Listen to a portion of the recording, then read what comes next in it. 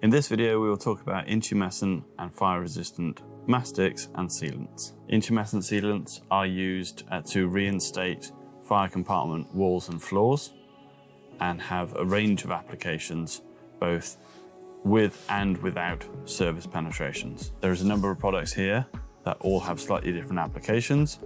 The tub of product here is a mastic and sealant to be used in conjunction with the fire bat to reinstate the edges and around surface penetrations with the fire bat.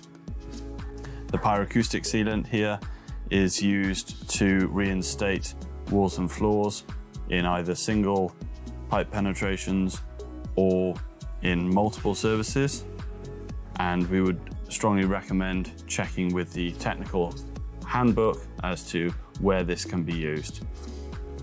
The HPE product, or high pressure exerting product, is a graphite based product and expands in the presence of heat or fire and can be used in a wide range of applications around larger pipe penetrations and clusters of cables.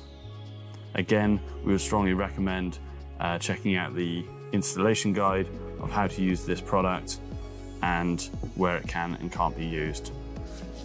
The HPE product and the pyroacoustic sealant is applied with a skeleton gun, whereas the tub of product is applied with either a trowel or a brush.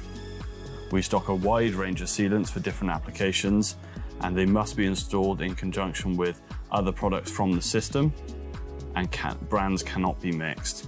If you have any questions around which intumescent mastic is suitable for your project, please don't hesitate to get in touch and we will assist you where we can.